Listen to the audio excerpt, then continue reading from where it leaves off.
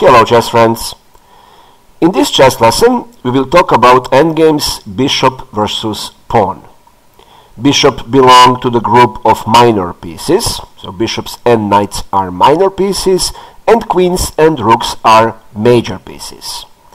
The main difference between endgames major piece versus pawn and minor piece versus pawn is who is playing to win and who is playing for a draw.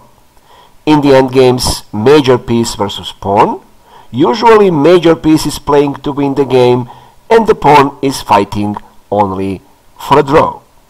But in the endgames minor piece versus pawn, it is completely opposite.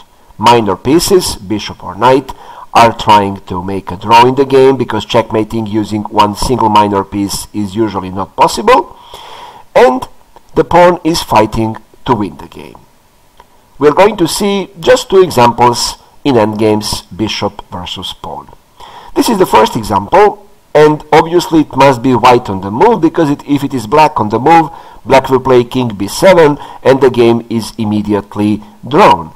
Because simply if either king is in front of the pawn or bishop is able to control any square in front of the pawn, the game will be immediately drawn. But in this game it is white on the move, and white plays king a6, trying to support his pawn and to try to promote and win the game.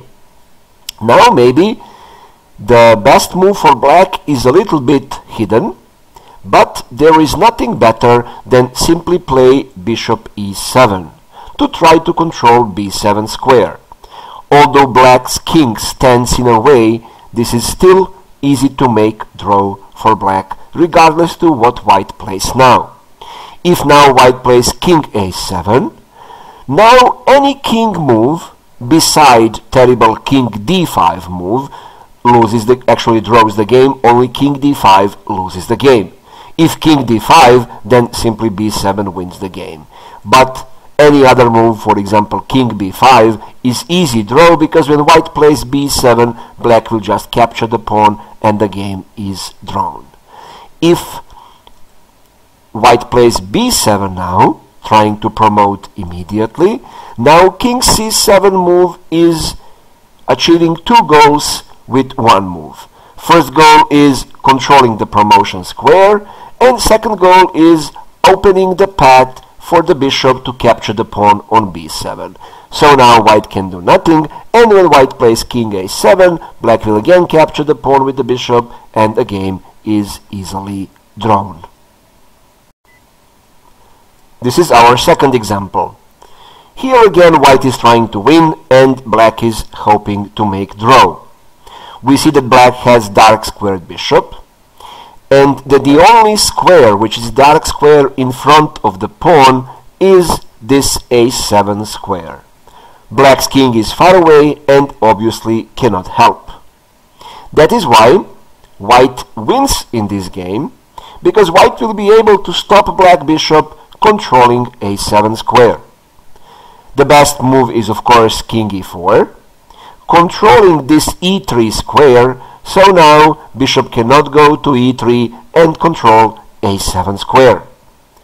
If now black, for example, plays king e6, then just a6, and bishop is too slow to try to go to a7, white promotes and wins the game.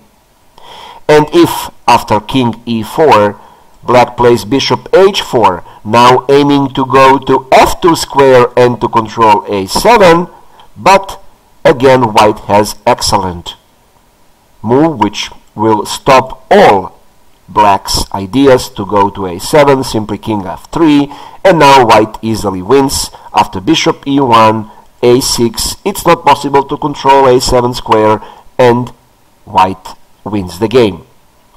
That would be all for this video chess lesson. If you like this lesson, please click on like, share or subscribe to my channel for more videos.